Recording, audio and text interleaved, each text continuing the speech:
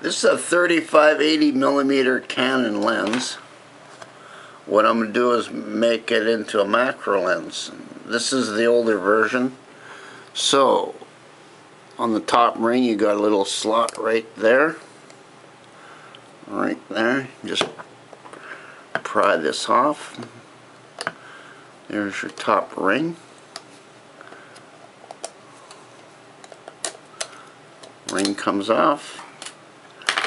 Now you can unscrew the top lens. See, there's the lens, and there's your macro lens right there. It doesn't look too appealing, and you can use it just like this, and then you can put it back together again.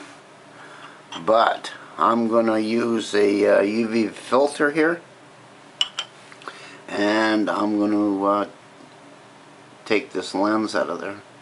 Okay, there's no turning back now. Seems that I've got the screwdriver through the lens, so now I just have to, you know, wiggle it through. Just wiggle it out of there. Yeah, I gotta record it. See, I got my pair of gloves on, because this is very fine glass. See, it's all in there. But anyway, I took precaution, put my gloves on.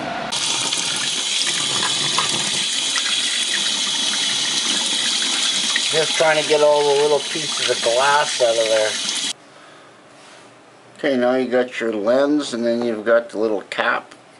And you put the cap back on.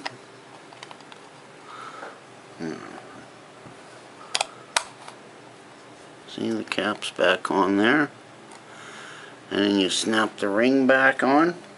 Okay, with a little bit of fiddling, I got this ring back on. Now we get your UV filter right here, and you just put this on.